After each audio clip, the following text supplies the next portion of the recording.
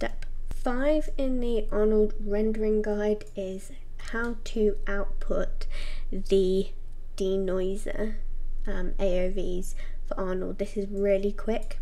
Okay, so we've done our render settings, we've set our common tab.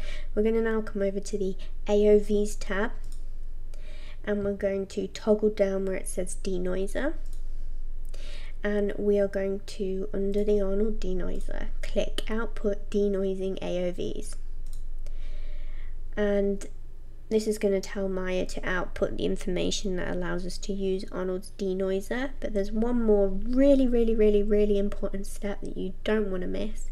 You need to come back over to the Common tab, and you need to check Merge AOVs, so that rather than rendering out separate EXRs, it will merge those denoising AOVs into your EXR that you're rendering, and will therefore then be able to use it. So that's a very important step. And that's it for actually telling Maya to output those. We'll look in a later step how we use those AOVs once we've rendered them out.